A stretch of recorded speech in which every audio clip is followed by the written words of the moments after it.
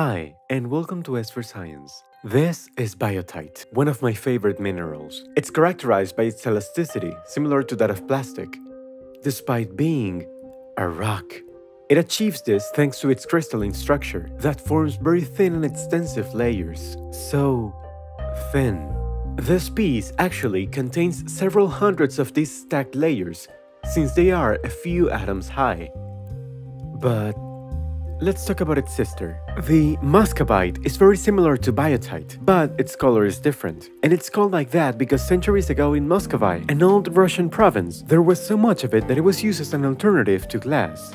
But glass is not as stretchy, it's not as fun. Although it can work for you if you want to prevent birds from entering your house. What glass is viscous. Or at least, this is what it was believed until now. The Muscovite citizens with more money could afford glass windows that, like the rest of the oldest windows in the European continent, today present a very fascinating peculiarity. Their lower part is thicker than the upper part, as if gravity had slowly deformed the glass, making it flow as if it was a liquid. Wait, could it be? Well, this in reality occurs because the pieces produced were of irregular thickness, and the widest parts were used as the base to completely seal the frames that support them, preventing water or soil from accumulating that would grow plants. In addition, we have also observed that all telescopes and spyglasses perfectly preserve their focus without any distortion, something that would be easily detectable if there was the slightest deformation of the glass. In reality, this is an open problem in physics. There are authors that defend that solids without crystallization order, like glass, are actually liquids with a lot of viscosity. Although if you do the math and see how long it would take for a glass window to flow like water and fall to the ground, you get 10 to the power of 32 years. And this often is more than the age of the universe. When it happens, there will be no stars to illuminate the eyes of the scientists of the future. But luckily, we have tar.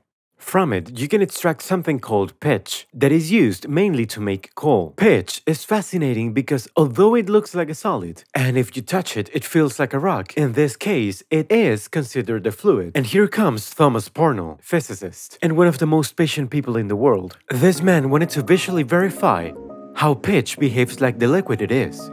So he created the longest running experiment in history. He put some pitch in a funnel and waited for it to flow. Waited and waited until he died. Not before he could see 2 drops fall. Yes, 2 drops in his entire life. And he didn't die young. But the experiment is still running, 96 years after it began.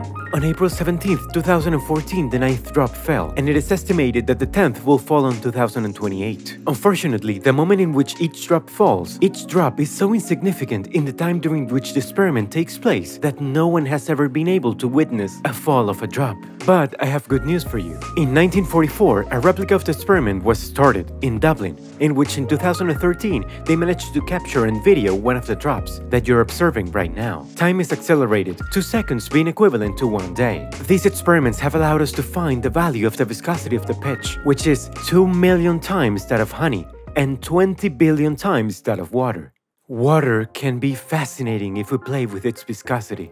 This allows us to calculate the value of the Reynolds number that determines what the nature of the water will be.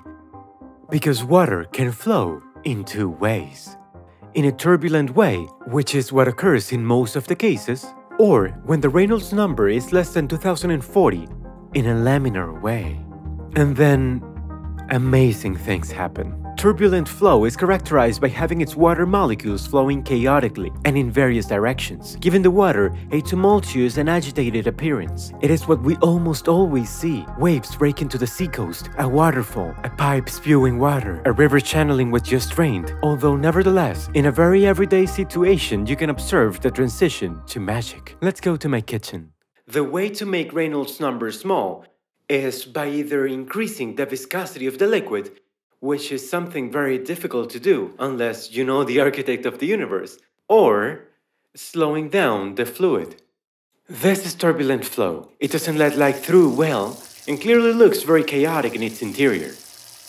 However, if I now start to slow down the speed, you'll see what happens. Now we are in the transition zone, and here comes the magic. There you have it. This is laminar flow.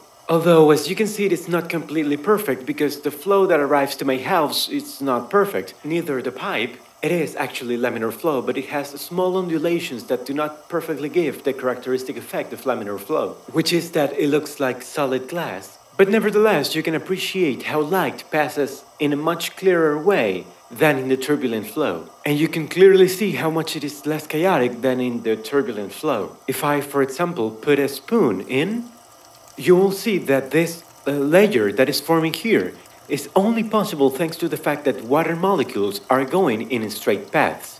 But there is more, because if you look below, the laminar flow continues to a certain point.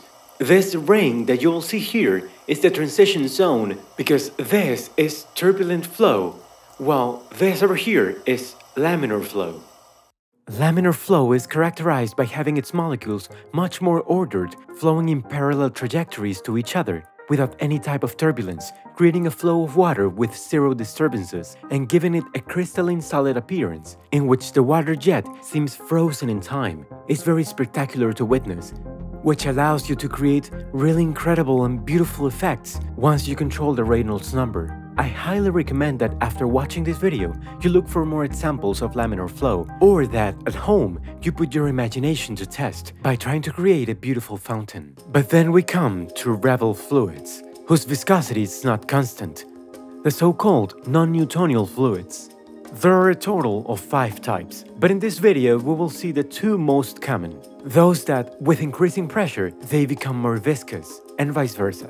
A fascinating example of a non-Newtonial fluid that becomes more viscous with pressure is cornstarch mixed with water. Thing is, if you apply gentle force, such as sticking your hand in slowly, it would behave like water. But if you apply a strong and quick pressure, it will behave like a much more viscous fluid, allowing you to literally walk on it. It looks like magic. What happens here is that if the pressure is exerted slowly, all the fluid moves equally. But if the pressure is fast and strong, only the water has time to move to get away from the pressure zone. But not the cornstarch molecules that are long chains of glucose put together. They basically hinder each other, creating a blockage and accumulating, increasing the viscosity of the fluid for a few seconds. Then we have ketchup, a total opposite. Have you ever wondered why it takes so much to take it out? This is because it is a non-Newtonial fluid, but contrary to cornstarch, pressure lowers its viscosity. This is why sometimes you have to hit it several times to get it out. We still don't know why this happens, being ketchup one of the great enigmas to solve of the physics that studies fluid dynamics. It's fascinating. I'm hungry. But let's go back to geology. In fact, this video started with minerals because even rocks can act as liquids. And no, I'm not talking about magma. I'm talking about quicksand. If we get a soil with a very specific grain size to have a very specific amount of water, this dangerous phenomenon can occur, in which only if you move you will sink, since the soil will liquefy. In that moment it can be reminiscent of ketchup and you will understand why you should stay still. Something very similar can be done with air and sand, as demonstrated by my friend Diana from the Physics Girl channel. I will leave it in the description. I recommend it, it's very good. Although in this case we're talking about fluidization, since it doesn't contain water. And that's it. Thank you very much for watching the video, and goodbye.